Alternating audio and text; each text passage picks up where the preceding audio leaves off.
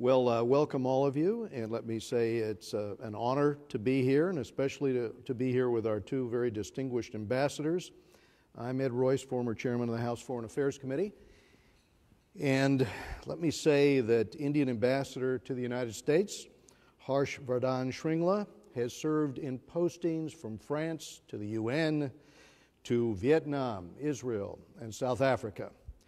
He has published papers on conflict prevention and on economic diplomacy, and many of you heard his words in Houston last week when he said, India's success relies on ensuring that there is a greater interest and involvement of American industries and businesses in the country.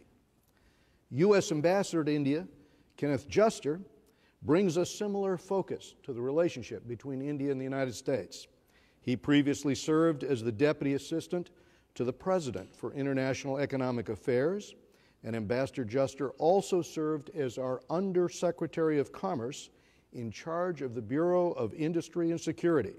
He co-founded and served as the U.S. Chair of the U.S. India High Technology Cooperation Group, and he was also one of the key architects of the Next Steps in Strategic Partnership Initiative between the United States and India. So I'll turn to Ambassador Shringla first for your opening observations, any comments that you would like to make here at the India Ideas Summit, and then we'll go to Ambassador Juster. Well, good morning, and let me start by pointing out that we're very grateful that you, Congressman Ed Royce, is moderating this session. There could not have been a better person to do that. We know that as the chair of the Foreign Affairs Committee of Congress, of the House, you were instrumental in pushing through the India-US Civil Nuclear Agreement, which we know was seminal in bringing us to our current state of relations, which is probably as strong and as good a relationship as we've had in all the years since India attained independence. To come to your question, of course, I think this is a very, very important time. We have just seen the re-election of Prime Minister Modi with a clear and unambiguous mandate. The people of India voted strategically to give him every possible opportunity to fulfill the aspirations for a strong, stable, economically forward-moving country. And in that context, I quote Prime Minister Modi when he says that he considers the U.S. to be a primary partner in achieving the socio-economic transformation of the country through flagship schemes and programs. And of course, in that context, I think the involvement of U.S. industry in terms of investments, in terms of technology transfers, in terms of greater trade is critical to not just the growth and development of India and the meeting of our objectives, but I think in terms of a mutuality of benefit in fostering greater trade, greater cooperation in the Indo-Pacific region. Thank you, Ambassador. Ambassador Juster. Thank you. Thank you very much, Congressman, and let me reiterate what Ambassador Shringla said about your tremendous role in the U.S.-India relationship. I appreciate it enormously, and it's a great honor to be on the same stage with you and with Ambassador Shringla. I also want to thank the U.S.-India Business Council for all the outstanding work you have done in advancing the relationship. Nisha Biswal has been a real tremendous leader of the organization, Ambika Sharma in India as well, and we certainly at the Embassy appreciate the efforts that they make in working with them. I've been very fortunate to work on U.S.-India relations in one capacity or another as a government official, as a technology executive, as a person involved in international finance and investment, and now as ambassador for the last 20 years. And if you look at the transformation that's occurred, it truly is remarkable. We work together across a rich range of issues, obviously defense and security, counterterrorism, economic issues, but also energy, aviation, trade, health, education, the environment, oceans, space, a wide range of interactions. And from my perspective, as the world in Asia and more broadly is undergoing enormous change, we see a rising China, we see shifting power alignments, the U.S.-India relationship really can be an anchor for the international order and for the Indo-Pacific for the years to come. And working together with other like-minded countries, I think we can create a region where there is not just freedom of action and independent liberty of individuals, but also navigation, freedom of overflight. There'll be economic development without predatory practices. There'll be the rule of law, law-based, rules-based order. And I think that this is really where our partnership can make a huge difference. The only other point I'd add before we go on to the questions is that a lot of the focus over the years has been on the defense and security relationship. The economic relationship has grown from when I first began in 2001. Bilateral trade was about 21 billion to today it's over 140 billion. But I think there's enormous untapped potential. And we need to start thinking of the economic relationship in the same strategic way we think about the defense and security relationship. So maybe, Ambassador, we should talk specifically about the full potential of that economic relationship. As you said, yes, we've made headway, but clearly there's so much more that is possible here, and yet there are challenges to achieving that full potential. Ambassador, would you like to discuss maybe the full potential in terms of that vision, and yet also the challenges that have to be faced in order to achieve it? Well, the potentials are, I think, many of them are well known. I mean, we are a large economy. As of now, we are the 7th largest economy in the world. But 5 years ago, when Prime Minister Modi was elected for the first term, we were the 11th largest economy in the world. And this year, we expect to become the 5th largest economy in the world. So in terms of an economy, we are one of the larger economies. We are a fast-growing economy. We have achieved over 7% growth over the last 20 years. And we have a very clear ambition to become a $5 trillion economy by the year 2025, and a $10 trillion economy 10 years after that, 8 years after that. So in that sense, economic growth and the size of the economy is important. It's also the size of the market because we are a population of 1.3 billion. But what is important is that we are a young country. We are, in demographic terms, by the year 2022, the average age in India will be 28.2 years. So from that perspective, we will have the highest productive workforce in the world. And we would also, I think, be one of the unique countries with a large workforce and a smaller aging population to support. But it also means in sheer market terms that we will have a young population with an aspiring population with greater purchasing power. And I think that is important. As our standard of living increases, the per capita income increases, the size of the market and the demographic profile of the market is also very important to keep in mind. And along with that profile comes the fact that we produce, as someone yesterday said, we produce a large number of trained workforce. 1 million engineers every year is churned out by our educational system. There's a lot of value attached to education in India. We have a very large English-speaking population. And as I said, a young population with the skills needed to cope up with the requirements of the manufacturing and other sectors, service sectors of the 21st century. So from that sense, I think the potentials of India are very significant. What is also important is that we are in a neighborhood which is also a growing neighborhood. Southeast Asia, and the neighboring states represent a very fast-growing, one of the fastest-growing regions of the world. So when we talk about the Indo-Pacific region, it is clearly a region of great growth and potential. And India is well placed as a hub to cater to the requirements of these countries. Before coming here, I was ambassador in Thailand and Bangladesh. And in both these countries, I've seen a tremendous increase in demand. At the same time, a great acceptance and compatibility for Indian goods and services. And when you look at that, then India becomes a hub for servicing the entire region. And this is something that would be a great advantage to those who are looking towards India in terms of investments and technology transfers. But what is more important is that the policy framework for an environment conducive for investments has been laid by Prime Minister Modi. In the last year or two, we have jumped 40 places to come to 77 position in the World Bank's ease of doing business. Now that's not an insignificant development, because it means that we have made the necessary policy and regulatory decisions that would make investments easier and faster. 90% of foreign direct investments in India are through the automatic route, which means you don't need to go through the government approval process. It is online and you get the approvals. And of course, at the same time, I think a significant amount of the red tape has been cut. One of the first decisions that the government of Prime Minister Modi took in the 2.0 term, the second term, is to invest massively in infrastructure development. We've decided to double the number of highways in India to 200,000 kilometers, invest about $1.4 trillion in infrastructure development.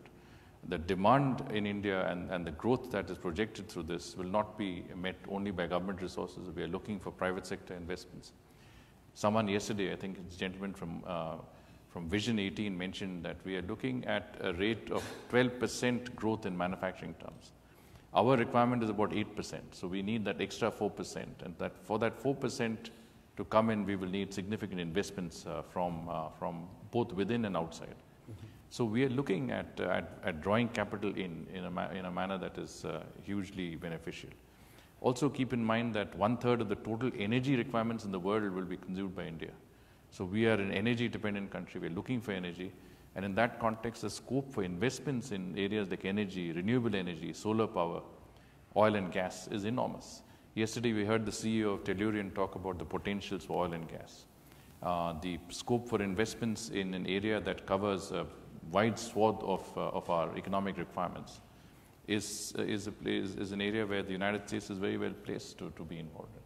So what I'm trying to say is that the scope for investments and the potentials in a country like India today is enormous. And of course, I think what was drawn out perhaps by Master Justice is the fact that we share the same values and principles. We're both democracies. We're the oldest democracy. We're the largest democracy.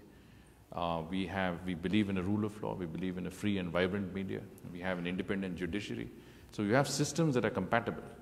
And so you will not have any let's say, surprises as you go along in terms of investments. You know that there is a regime that is similar to yours that would provide a framework under which you would make your investments.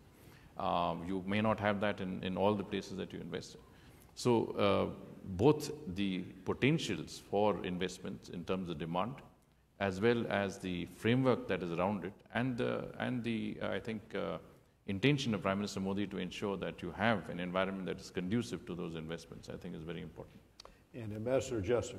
Well, I had mentioned a moment ago that the world is undergoing enormous change right now. I'd like to say the tectonic plates of the international order are shifting, and one of those elements is the rise of China, which is obviously going to be influential throughout the world in terms of its global reach. But in the recent years, China has also become an increasingly difficult market for U.S. and other foreign companies who have found the type of laws and regime they operate under increasingly oppressive. And so what you see is U.S. companies either not expanding their operations in China, or in some cases, especially in the technology world, pulling out. This is an enormous strategic opportunity for India. These companies are going to go someplace else to establish their manufacturing bases and to put other countries embedded into the global supply chain. India, in my opinion, is a natural place because of its size, and you'd not only be serving the Indian market, but the regional and global market. But to do that, you have to have the right conditions to attract and retain investment. And I think there have been a lot of reforms over the years in India that have moved in that direction, but quite frankly, more needs to be done. We need to have a more predictable regulatory environment. We want to see investment grow, but when you're an investor, you look and see, and you do the numbers, how will this investment work over time? And you see what factors you have to mitigate. And if the regulatory environment is not predictable, that's a troublesome factor. And what you want is to attract investment to India and not for it to go to other countries in ASEAN like Vietnam or Thailand or Indonesia, or even out of the region entirely. You also have to ensure that while you have a rules-based system, the legal order operates efficiently and effectively, and cases don't take quite as long as they might now. And I think you have to open up in terms of barriers to trade. Again, that's happened over the years. Obviously, there was a big opening in 1991, but we still see situations where companies don't establish operations in India because they cannot import some of the parts that go into their goods without high tariffs.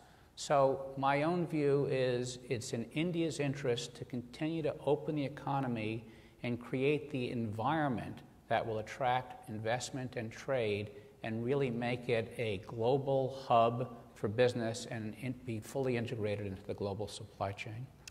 A quick question, Ambassador. The election of the new government in India, how will that affect Indo-U.S. relations? Well, I think it augurs very well for the relationship.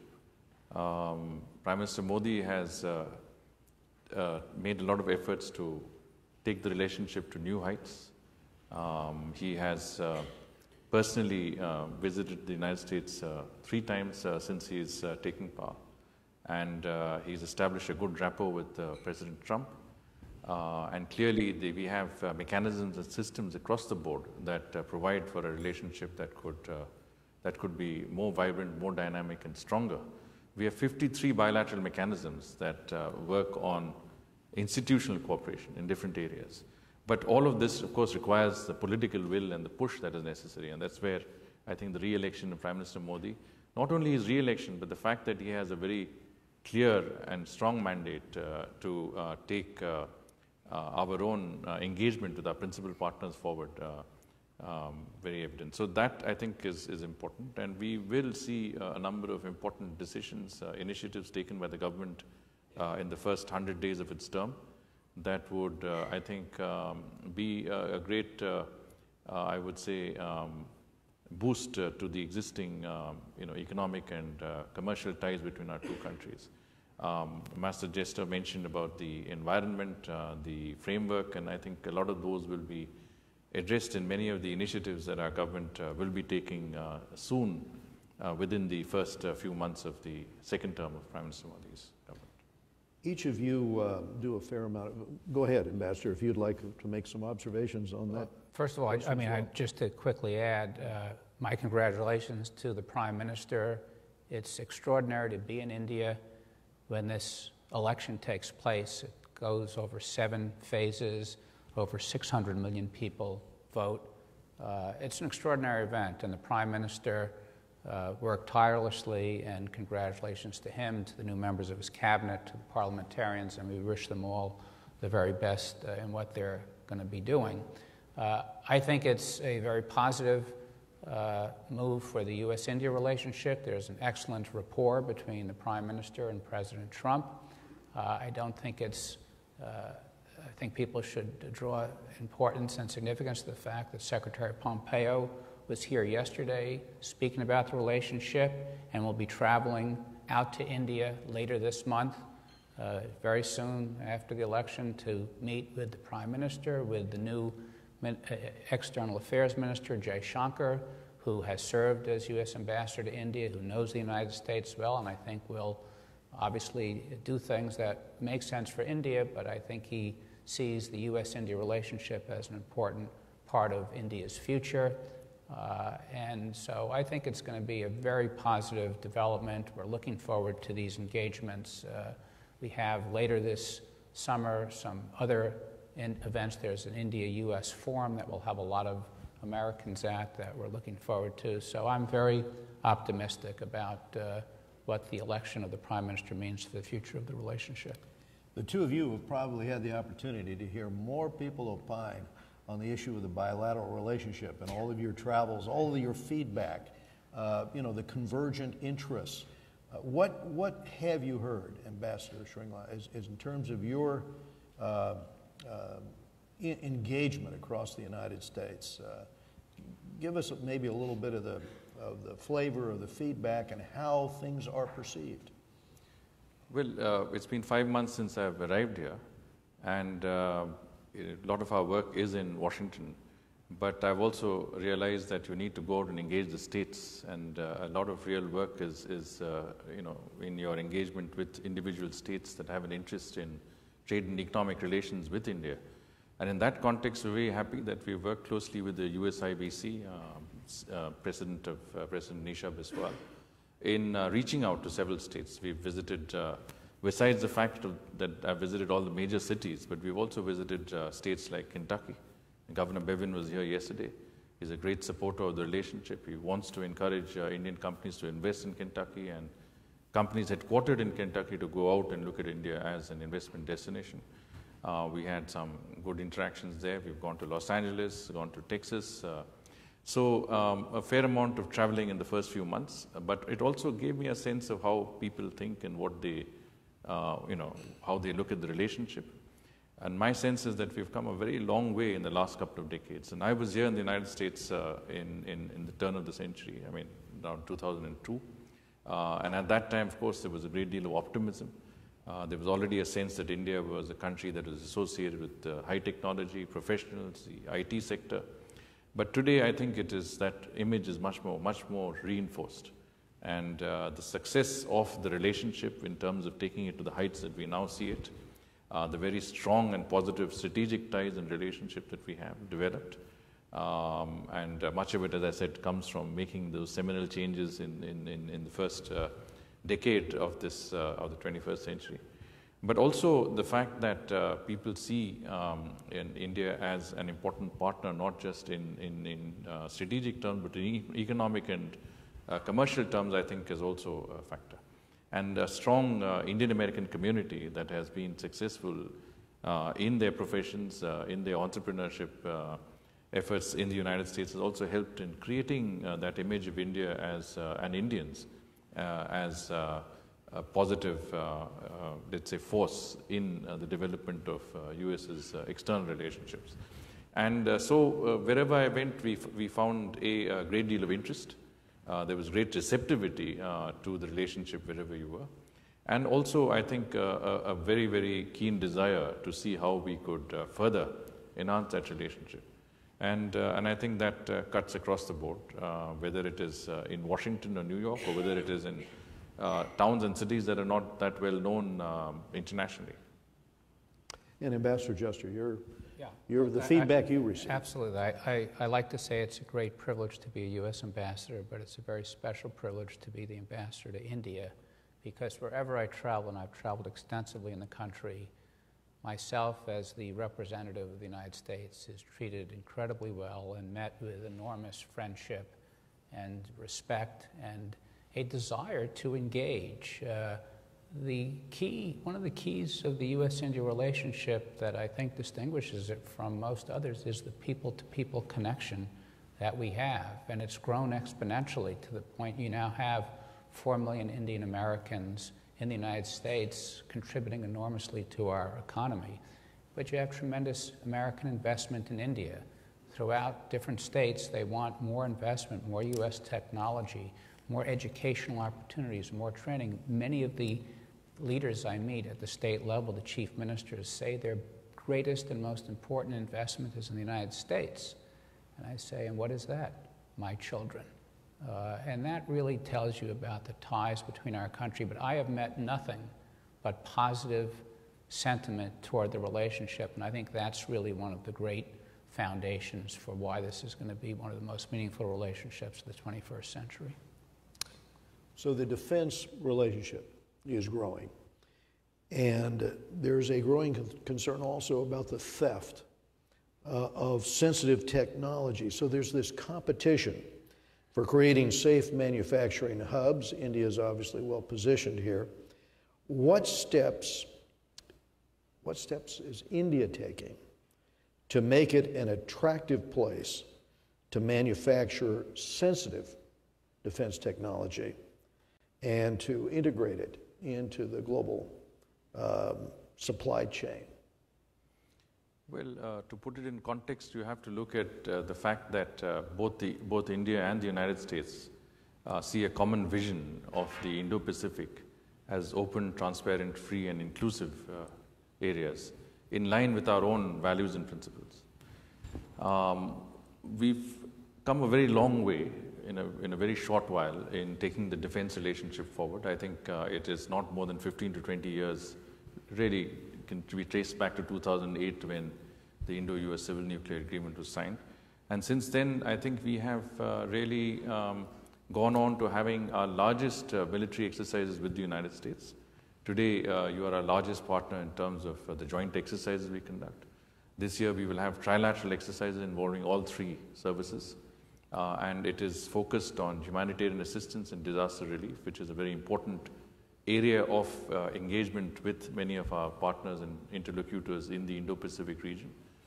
And this also translates into a relationship in which we are today sourcing about $18 billion of our defense equipment and technology requirements from the United States.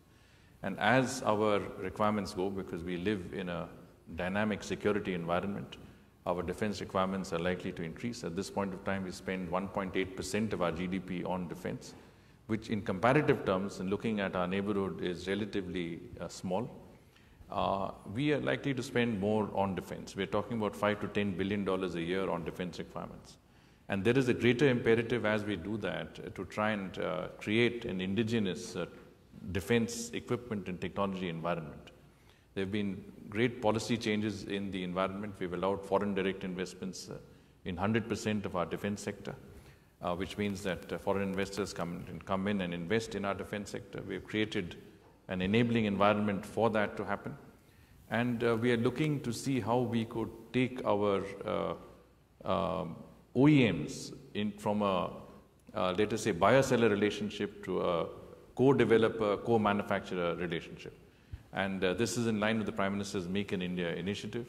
And I think we are seeing far greater interest in that, in those efforts from US companies. We see a partnership that goes into joint R&D, joint production, joint development, and of course, production of defense equipment and technologies. And so the potentials are enormous. I think we will be seeing a lot more in that area. But having talked about defense, I just want to bring back a point that Master Juster made about the fact that when we look at defense and security in strategic terms, I think it is time that we also looked at trade and economic relations in strategic terms. We cannot isolate the two. It's important that the relationship on the whole be considered a strategic relationship and one that is given the same focus as defense and security, because the two are interlinked and they cannot be separated. And so as we go along to develop that defense relationship and take a very active partnership, and one more important thing is that we are increasing our interoperability as well as the communications that is possible between our armed forces. With the signing of the BECA and now with the considering of the Industrial Security Annex, India would become a far, at least institutionally, we have all the foundational agreements in place that will enable US companies to both produce, manufacture, and do research in India. And keep in mind that over 400 of the 500 Fortune 500 companies are conducting the R&D in India, which means that they have invested in developing cutting-edge technologies in India. They consider those technologies safe in India. So clearly, it is an environment that has both the IPR regime necessary, the safeguards necessary, the institutional frameworks, and of course, the value systems in terms of the overarching judiciary and other factors that are in place that would be conducive for US defense companies, both in terms of equipment and technology, to look at India as a manufacturing hub. Not just for India, but again, I speak both for Bangladesh, Thailand, and countries around us, that the market and the potentials are enormous in India and beyond us. And in wrapping up, Ambassador Juster, your thoughts on this? I think a lot of the points were mentioned. Defense co-production is another enormous area of opportunity. We do a certain amount of that right now. I think we can do more. As the Ambassador said, we have to conclude the remaining enabling agreements. We've got COMCASA signed last year. We have the BECA and the Industrial Security Agreement. We also have to, again, make sure that the conditions are such, whether it's through intellectual property right protection, low tariff rates, that parts can come in for this manufacturing, it can be part of the global supply chain, that we have the conditions that are conducive. And the other issue that I know is of concern to U.S. companies at times is that the offset program not be too oppressive and that there be credit given properly for offsets so that it can be done in a compatible way that makes sense for both partners to be continuing to produce in India and to be building up India's indigenous defense capabilities. Well, thank you, Ambassador Juster. We appreciate this very much. Ambassador Shringla, thank you. Thank you very much. Thank you.